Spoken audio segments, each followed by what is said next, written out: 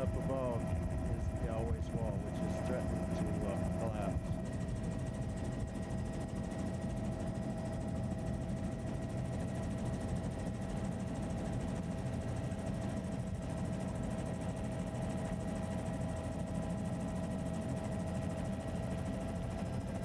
Yeah, after this one, I'm finished now.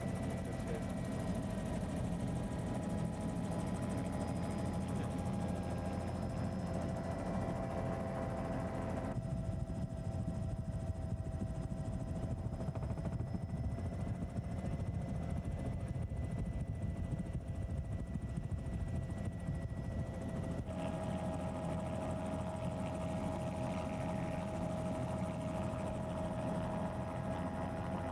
The southern crater wall, Galway's wall, has started to develop quite serious cracks.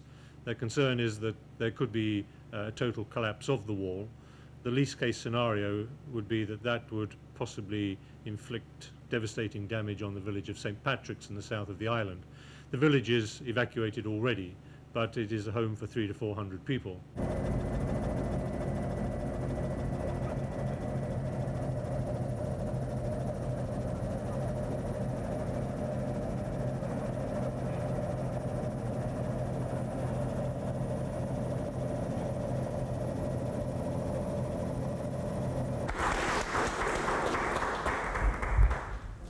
Thanks very much, everyone. I'm pleased to be here to have the opportunity to speak to you and explain as the dome started bulging, then it was able to collapse down the eastern side.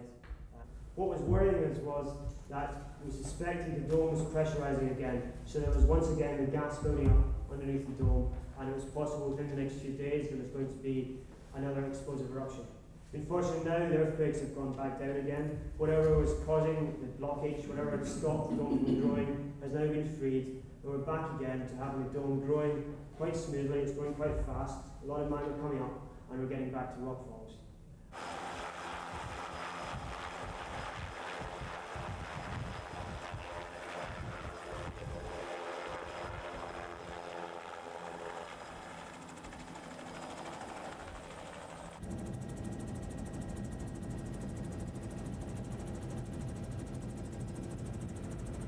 Right straight ahead, that is the back side of the Galway's wall, and you can see the material that's built up along the back side of it, almost overflowing it. And the front of the wall.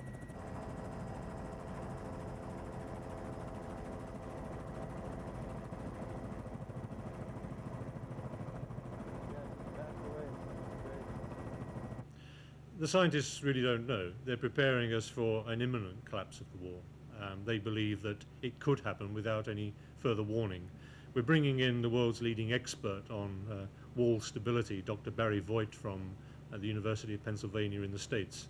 He arrives first thing on Monday morning, and once Barry Voigt has had a look at it, we hope we'll have a better idea of the timescale. I'm told it's inevitable the wall's going to collapse. It's a question of timescale.